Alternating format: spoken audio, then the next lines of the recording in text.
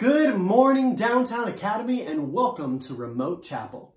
I hope this week's been going well for you. Like we've mentioned before, we don't think that these videos can replace being together in person for chapel, but we know that God is still worthy of our worship and still delights in our worship, so we're trying our best.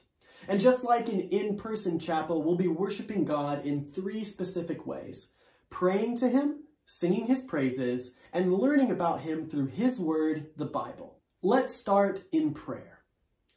God, in spaces like our weekly chapel, you remind us that Jesus is alive, and because of Him, we get to be a part of your forever family.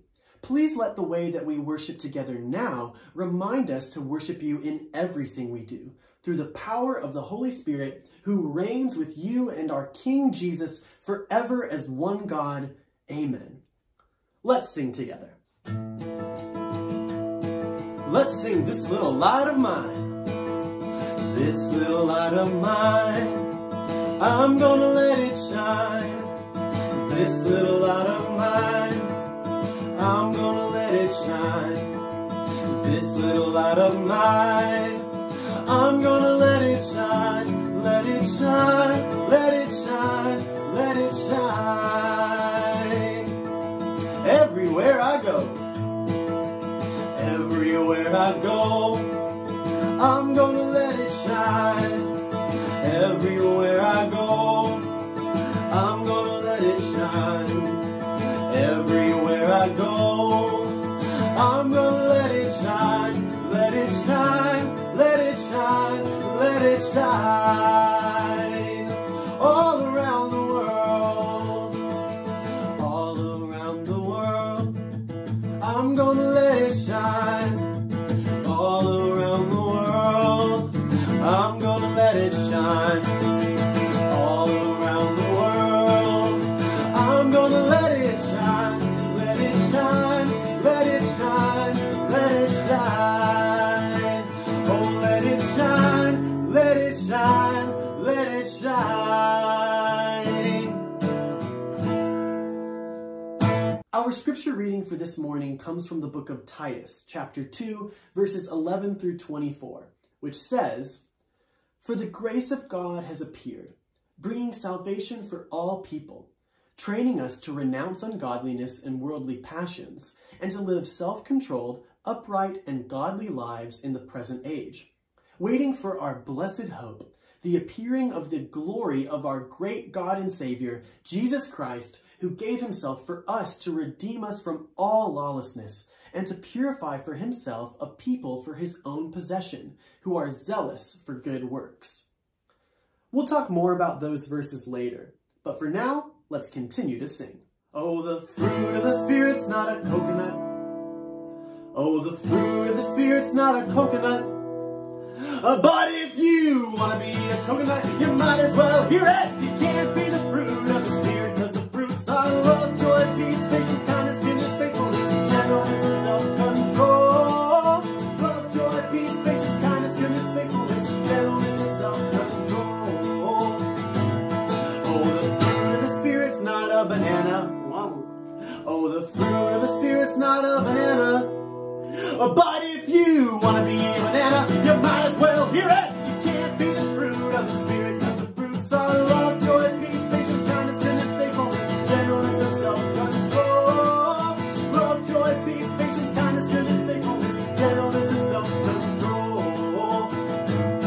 Oh, the fruit of the Spirit's not a watermelon. It's so heavy. Oh, the fruit of the Spirit's not a watermelon. Whoa! But if you want to be a watermelon, you might as well hear it. You can't be the fruit of the Spirit, because the fruits are love, joy, peace, patience, kindness, goodness, faithfulness, gentleness, and self-control. Love, joy, peace, patience, kindness, goodness, faithfulness, gentleness, and self-control. Oh, the fruit of the Spirit's not a lemon. Oh, it's so sour. Oh, the fruit of the Spirit's not a lemon. But if you want to be a lemon, you might as well hear it. You can't be the fruit of the Spirit, because the fruits are love, joy, peace, patience, kindness, goodness, faithfulness, gentleness, and self-control. Love, joy, peace, patience, kindness, goodness, faithfulness, gentleness, and self-control. Oh, the fruit of the Spirit's not Oh, the fruit of the Spirit's not grapes. This is me graping with you. Oh, but if you wanna be grapes, you might as well hear it. You can't be the fruit of the Spirit, 'cause the fruits are love, joy, peace, patience, kindness, goodness, faithfulness, gentleness, and self-control.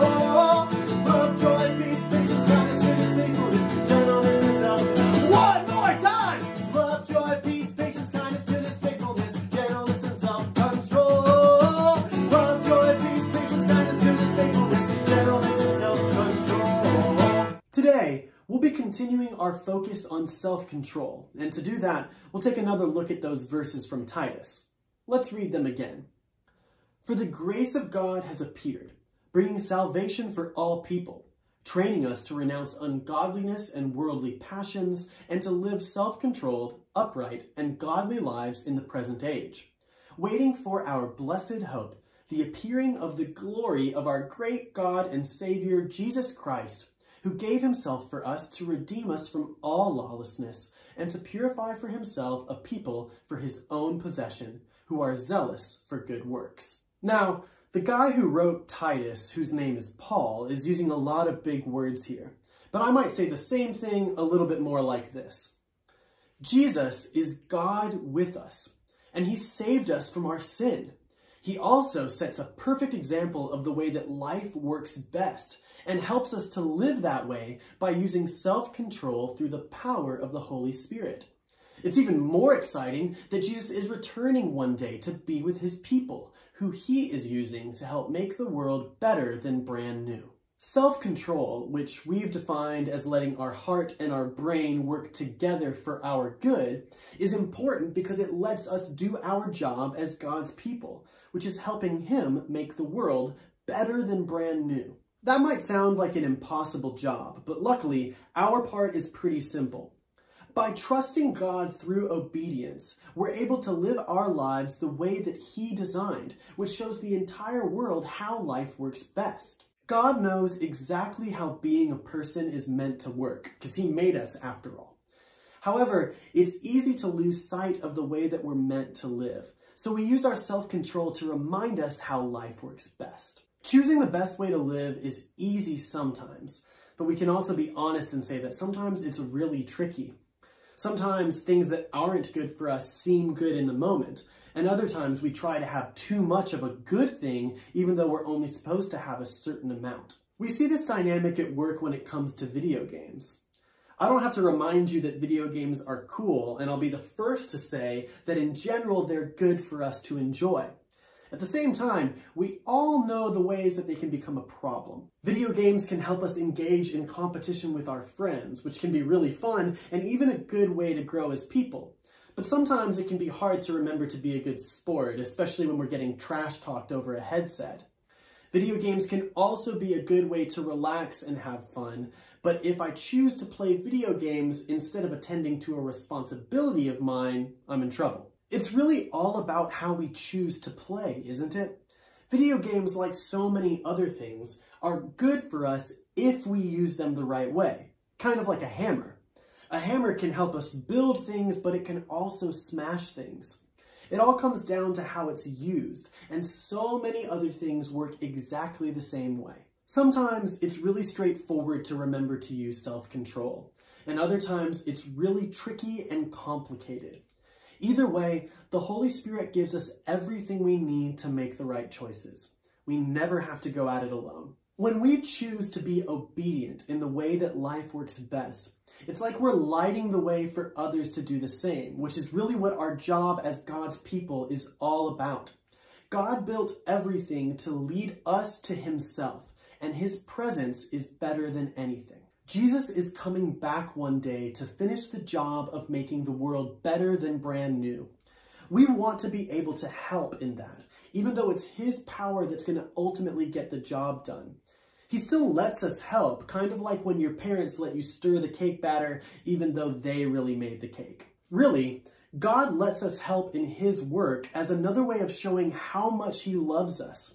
He gives all of us special ways of showing how great he is and how amazing it is to get to be a part of his family. Let's pray to him together. Lord, thank you for sending Jesus to save us and to show us how life works best. Thank you for giving us your Spirit to help us use self-control, and for letting us join you as you make the world better than brand new. Thank you for giving us the hope that Jesus is returning, and please let it be soon. Amen.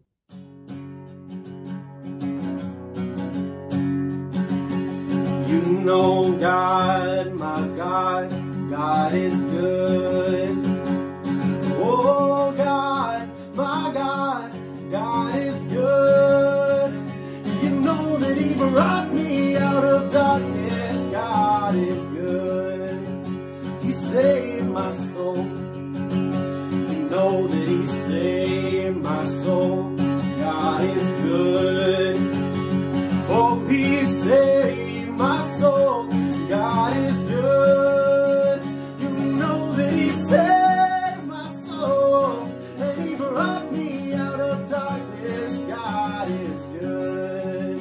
He guides my every footstep. You know that He guides my every footstep. God is good. Oh, He guides my every footstep. God is good. You know that He guides my every footstep, and He saved my soul, and He brought me out of darkness. God is good. He put food on my table. You know that He put food on my table. God is good. Oh, He put food on my table. God is good. Oh, He put food on my table, and He guides my every footstep, and He saved my soul, and He brought me out of darkness. God is good. He heals my every sickness. Oh, He heals my every sickness. God is good. Oh, He heals my every sickness. God is good. Oh, He heals my every sickness, and He put food on my table, and He guides my every footstep, and He saved my soul, and He brought me out of darkness. God is good. You know that He made a way. God is good. Oh, He made a way. God is good. Oh, He made a way, and He heals my every sickness, and He put food on my table, and He guides my every footstep, and He saved my soul, and He brought me out of darkness. God is good. Thanks for joining us for Remote Chapel, y'all. See you next time for our last one.